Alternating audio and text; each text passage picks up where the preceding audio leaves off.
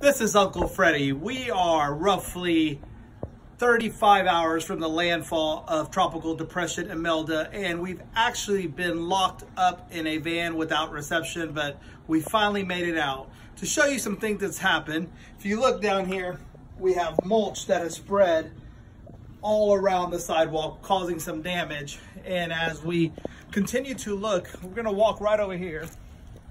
Up in this tree, we have a welcome sign that has blown in and it has jammed itself in between the branches.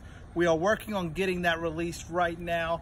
Right now, the weather's good, the weather's calm. We do have some outer bands expecting, but we're real not sure now. I don't know if you can see over here, but we're pointing quite across the street. We have tree branches and limbs that came off a tree. And then if you look here, if you listen closely, sewer water is still going into the drainage system at a rapid pace. So we're just hoping that the drains here in Pearland, Texas can hold the water. We're not expecting more flooding. We're not expecting more rain, but through the night, we could have some water. So please be careful.